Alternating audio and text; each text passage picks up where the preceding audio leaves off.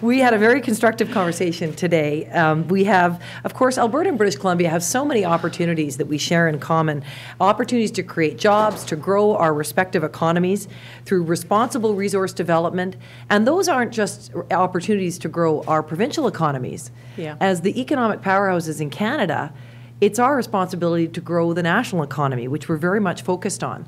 And so today, Premier Redford and I agreed on creating a ministerial working group that will work on skills training, immigration, and labor, where we will present a united front to decision makers across this country to make sure that our provinces have the tools that we need to be able to grow our respective economies. It's incredibly exciting to see the commonality that Alberta and British Columbia will have to drive Canada's economy.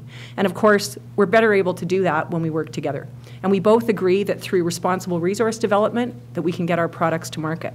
And we both agree that we need a strong focus on skills training to ensure that Albertans and British Columbians have the tools and the skills that are necessary to meet the demands of this growing economy and perhaps to attract even more people to our provinces from other parts of the country and around the world. It's a joint imperative, I would argue, not just for us as premiers. It's something that Canada needs us to do if we're going to be able to continue to grow the national economy.